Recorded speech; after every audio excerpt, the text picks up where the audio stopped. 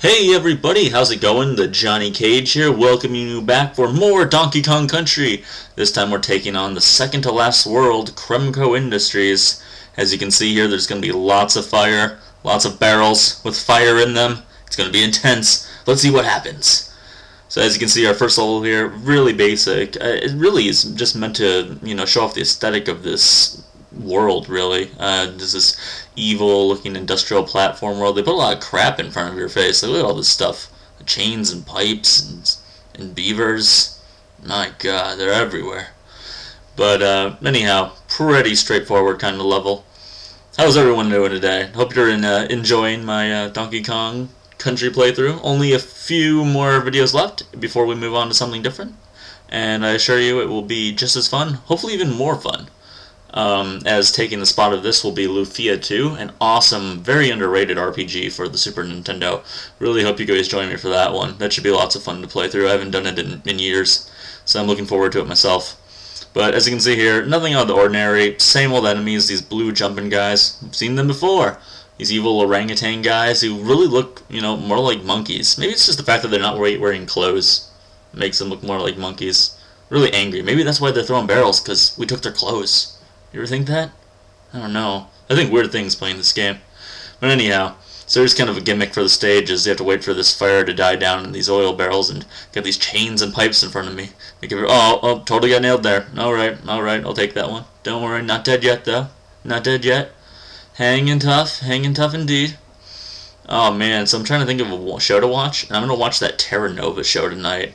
I'm actually recording this the day before I put this out. I'm going to watch that Terra Nova show tonight, and then tomorrow, well not tomorrow, but in a couple of days I'll tell you what I think about it. It's got that guy from that Avatar movie. I wasn't a huge fan of the Avatar movie, but it's got that bad guy, that bad old guy who's completely crazy.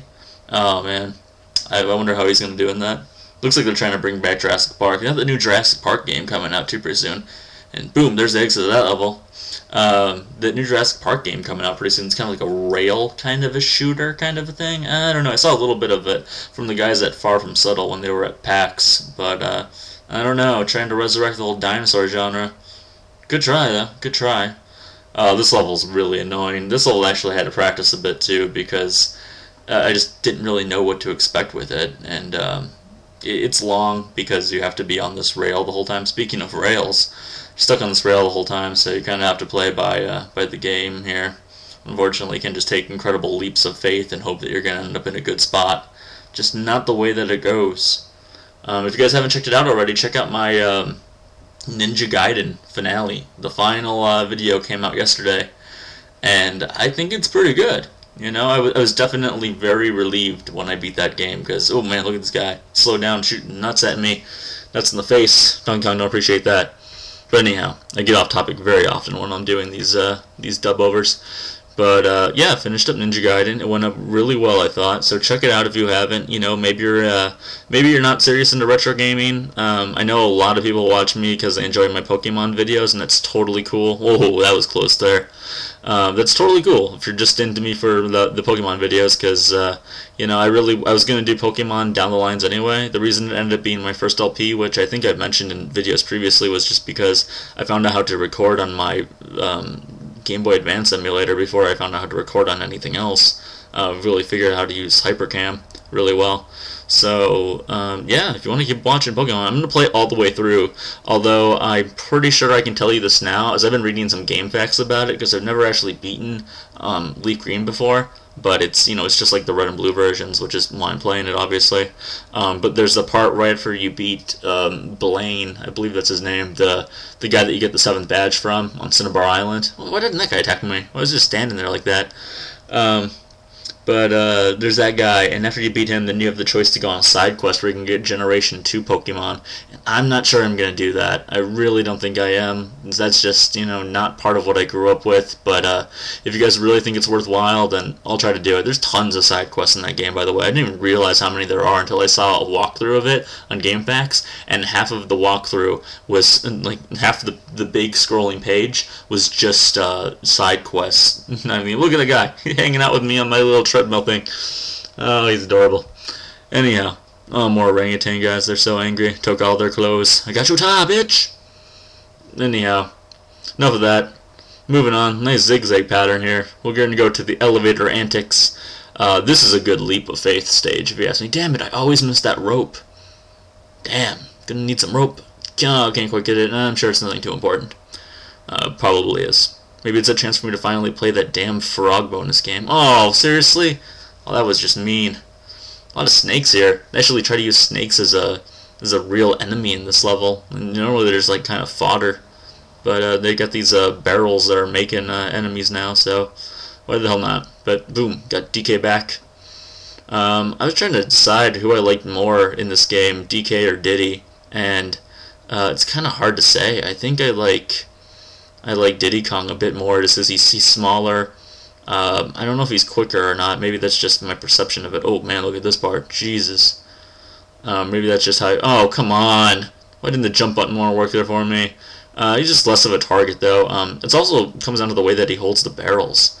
You know, some people hold the barrels this way. No, but DK, like, right there, like, man, I almost got hit by that snake. You know? I like it when he just holds it out in front of him so he just can, like, run freely and ram right over it into... Oh, shit, that was close. Oh, speak of the devil, that sucks. Speak of the devil bee. Oh, seriously? Snakes. They were a formidable opponent after all. Oh, damn. Got me good. Oh, I could hardly remember this level though doing it. Like it said, most of the times I casually play Donkey Kong, I don't even get up to this world anymore. So I totally forgot about it. But I'm gonna keep on trucking on. It's not too hard, all in all. I mean, this is my first death in it, so I didn't do. Wow, what a jump on that! Jeez. Also, one other thing I've mentioned briefly is that I'm gonna be playing Castlevania. That's going to be my new LP that's taking over the spot of the Ninja Gaiden LP that I just finished. And if you guys have any other Halloween-related games you want to see me play, maybe not even just like LP, but just like play. Like I was thinking like Nightmare on Elm Street, or I don't want to play Friday the 13th. I'm not going to bring that up. But maybe Nightmare on Elm Street, because that kind of gets a bad rap. I mean, it's an LJN game, and LJN games for NES are pretty crappy. Ooh, almost got me again. Fool me once. Shame on me. Or shame on you, rather. Yeah. Damn, I pulled like a George Bush there. Anyhow, but if there's any other Halloween-related games you'd like to see me play, you know what I might play? I might just do like a little like playthrough, first like 3 or 4 levels of Zombies Ate My Neighbors, because I saw It's Not a Beaver playing that not too long ago, and it's a hard as hell game. Ooh, just like these elevators. Look at this. Oh crap, jeez. That's one downside of being Diddy though. I can't jump on these big guys.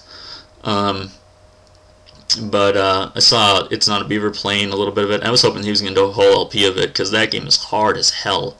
It's like, it's close to 50 levels, and you have to use a password system, and I'd be dying like crazy at some of those later levels. Man, anyone that's done an LP of Zombies Ate My Neighbors, hats off to you, because it is hard. Just like this is ridiculous. Leap of faith move, yes. Even if it's not on the screen. I do that all the time in Super Mario World, and I probably brought that up before, but I've been playing Super Mario World a little bit lately. It's kind of a game I play like every year. I come back to, and I always do that in Super Mario World. Just jump, fly, see what happens. Just see where I end up.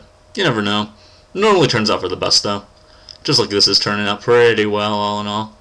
Can't complain. Used to this elevator action. Oh yeah. All right. I think we're coming up towards the end here. Oh man. Oh. Well, that was close.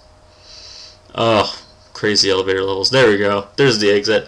That's all the time I have for you. Join me next time. We're doing the second part of this world. 2 videos left until the end of Donkey Kong Country. Thank you so much for watching, guys. This has been the Johnny Cage. Subscribe, like, comment if you have not. I will see you guys next time.